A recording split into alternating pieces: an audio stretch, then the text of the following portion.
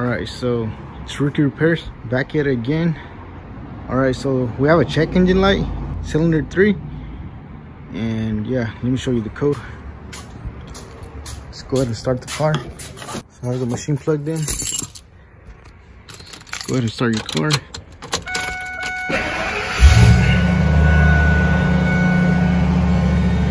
As you can see, the check engine light is on. Alright, so let's go get the code. So just read the code.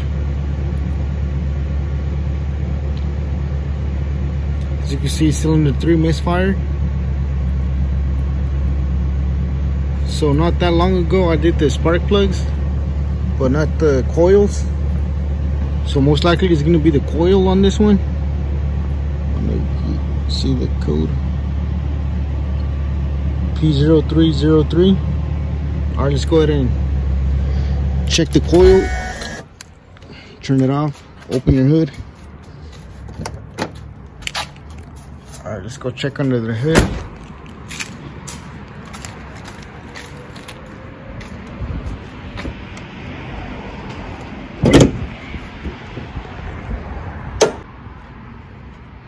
So yeah, thank you for watching. Please don't forget to like, share, and subscribe. Alright, so the firing order for this one is a 6.8 V10. So it starts off 1, 2, 3, 4, 5, 6, 7, 8, 9, 10. So cylinder 3 is located right here. It's gonna be the third one. It's this one right here. Alright, let's go ahead and pull it out and swap it to cylinder 1. That coil put in here, and this coil put it in there. Alright, let's go ahead and swap them out. So as I mentioned, this is cylinder 1, 2, 3. I'm gonna go ahead and take out the third one. Let's go ahead and, so for that one's a size 7. Let's go ahead and loosen the bolt. So you pull out the coil. So for each coil, it's roughly about, I want to say $60 to $80, and this has 10 coils. So yeah, go figure. Let's pull it out. Disconnect it from the electrical connection. It's in the bottom. Let me just pull it out. You can see it just came off easily. And there, disconnect the electrical. Since we're gonna swap it with cylinder 1, this one, go ahead and disconnect it. See, it's in the bottom. Let's pull it out. Same thing with this one.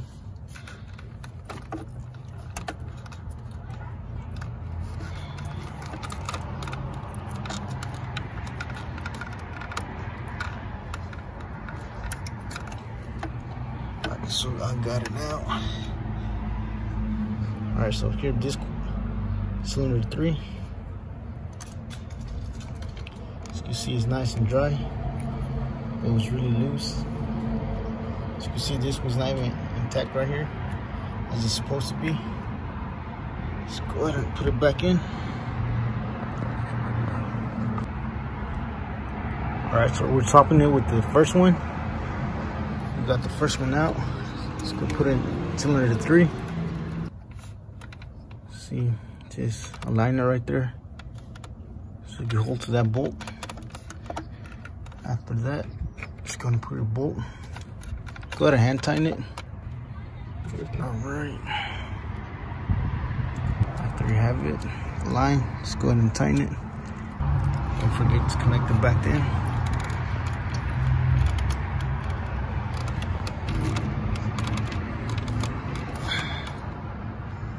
Make sure it goes in. Alright, so as you saw, this was loose. Might have been just that. So this Has to be touching this. If not, it's the coil that's bad.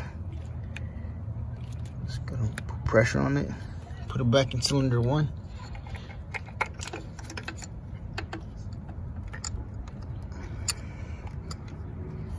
Alright, so let's go and tighten that one. I'm gonna be careful, you don't want to lose this bolt. As you can see, it's really small.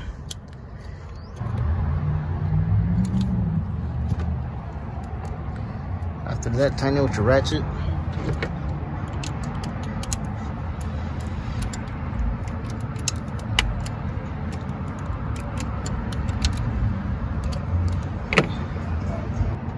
Don't forget your connection.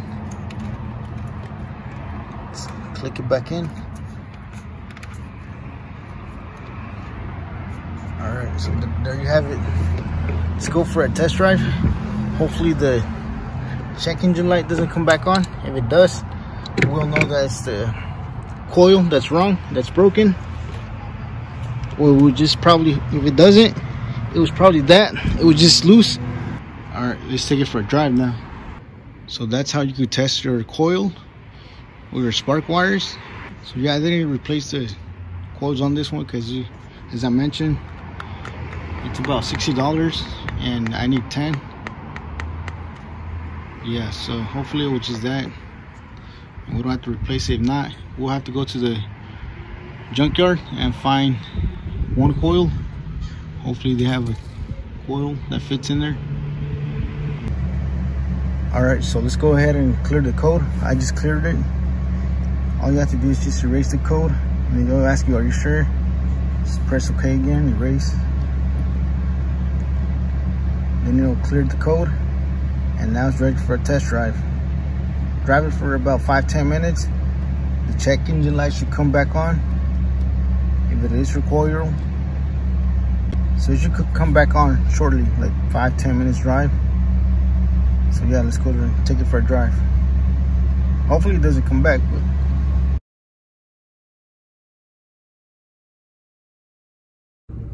alright, so as you guys know that we switched the, I believe it was cylinder 3, the coil, and we switched it to cylinder 1. And now as you can see, now it's marking the check engine light on cylinder 1 misfire. So yes, that's how you test the coil. Or also you could go ahead and check the spark plugs. But as I mentioned earlier, we already swapped the spark plugs, but we didn't swap the coils on this one. Because yeah, it needs a lot of coils. For this one is a V10, so there's 10 coils. So yeah, we're just gonna go ahead and replace the coil instead of all 10. Alright, let's go ahead and get the part first and then reinstall the new one. So alright rookies, here's cylinder 1, cylinder 2, 3. The 3 and 1, we swapped them. And this is the cylinder 1 that's giving us the check engine light. Let's go ahead and replace it. This little bolt that's holding it, it's a 7mm. This one right here. Let's go ahead and remove it. Alright, sorry, loosen it with my wrench. Let's go ahead and remove it. I just ran the car from home to here, so it's a little bit hot. Be careful. Let's pull it out. So here's cylinder 1, coil 1. Let's go ahead and plug it. There's a button right here. Just press down onto it and remove it. Alright, so I already asked at the auto parts, each coil is about $60. I got this from the junkyard for 10 bucks. Alright, let's go ahead and install this one. As you can see, it has the same connection. That's the other one.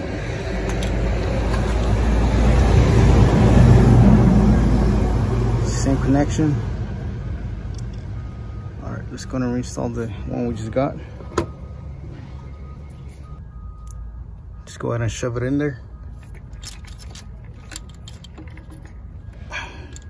Go ahead and align it. Plug in your electrical. Make sure it clicks. Go ahead and put your bolt back in there. The one that holds it in place. Alright, go ahead and hand tighten it first. After that, go ahead and tighten it with your ratchet. Alright, so there you have it. Now let's go erase the code and drive for 10 minutes. Hopefully the check engine light doesn't come back on. Alright, so I grabbed 2 coils because on the other side I have one that's broken. The little hook right here that holds a bolt. But luckily that doesn't give us any check engine light, but we'll go ahead and replace it. Alright, rookies, so the next thing you have to do is clear the code. If you don't have a scanner, go ahead and disconnect your negative terminal and for 30 seconds to a minute. After that, it should clear your code. But if you do have a scanner, as you can see, there's a sucker, the code we have, cylinder 1. Let's go ahead and clear it. Go back. All right, so let's go ahead and erase it. As you can see, the check engine light is on. All right, so let's go ahead and erase it.